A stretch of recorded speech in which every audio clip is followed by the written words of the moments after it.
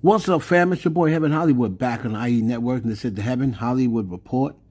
And let's get to it. Shout out to my sponsor, in case you didn't know.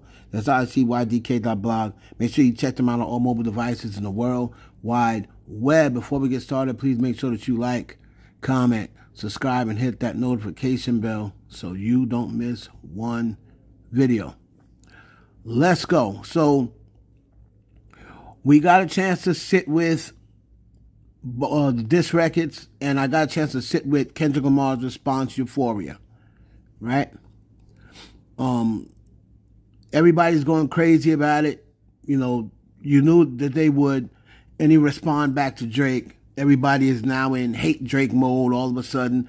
Now everybody's questioning Drake's blackness. He's, you know, they didn't question it after Pusha T showed up with a blackface picture. That was okay. Nobody questioned his blackness after that. But Kendrick Lamar pretty much comes back and pretty much doubles down on what Pusha T said. Now that I sat with the record, like I said, the lyrics, Kendrick's always going to have lyrics, right? But this record to me is nothing more than Story of Adidon Part 2. Because what did he talk about in this record? Well, he talked about the questionable fatherhood. Well, Pusha T did that. He talked about him struggling with being black. Pusha T did that, right?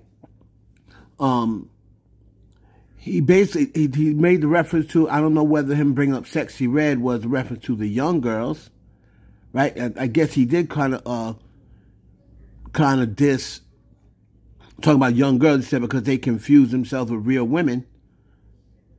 Kind of like what Drake told him, what Tupac told him to talk about. So he was listening to AI Tupac because he took his advice. You know, in Drake's record, he said, talk about how he likes young girls.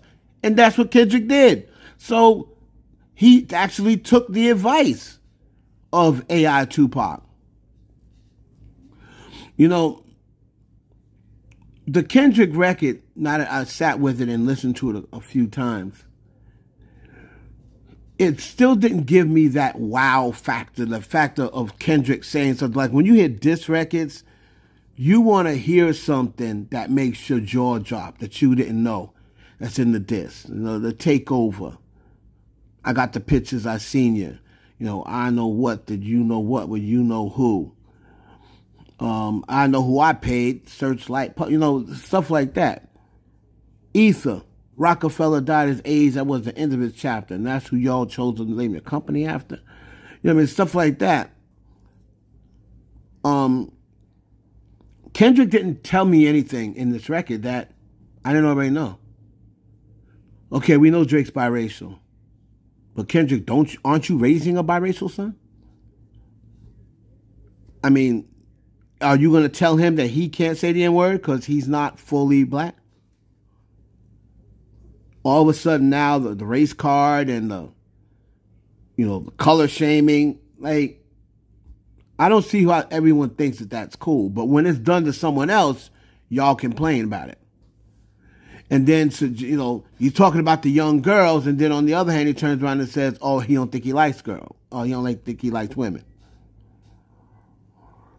So I don't know which one it is. You know, that is the, you know, your usual assuming or insinuating that a man of color, I call Drake a black man, he's got a black father, right? He's never ever said he's not recognized as a black man. He's actually complained about not being recognized, you know, by BET and stuff like that.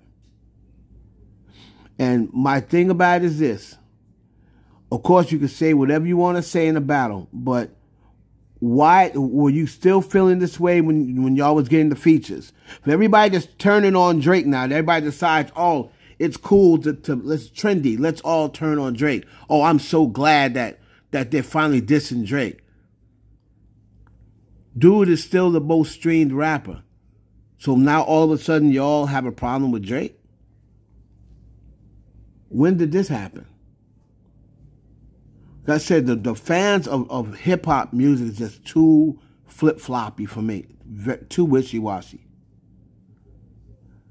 And so, as far as, you know, who won round one, I guess because of the reaction, you know, Kendrick won round one, and you know, that's because of reaction. In my opinion, I think Drake had the better diss record because Drake was taking on 5 different people.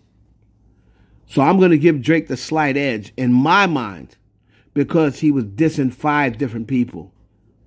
Kendrick was only dissing Drake, and all he really did was take Pusha T's angles and just re-innovate them. You know, oh, he's not black enough. He doesn't feel as though he's black enough. Oh, he's not a real father. You know, don't like when you say the N-word. Then he took the whole thing with DMX, and after DMX said, I don't like the way you walk, I like the way you talk, but then DMX later apologized for saying that and took it back. Of course, nobody talks about that. But to me, it's not nothing crazy. Like, his diss was not nothing crazy. So we're going to see if they decide to keep going. Drake, no matter what Drake puts out, everybody's going to say, oh, Kendrick won, Kendrick won. But then when it goes back to music, they're going to go back to streaming Drake's music way more than Kendrick's. Right? So, again, man, to me, Drake had the better diss record, but because of the reaction of the fans, the flip-floppy fans, the wishy-washy fans, they're going to say that Kendrick is up.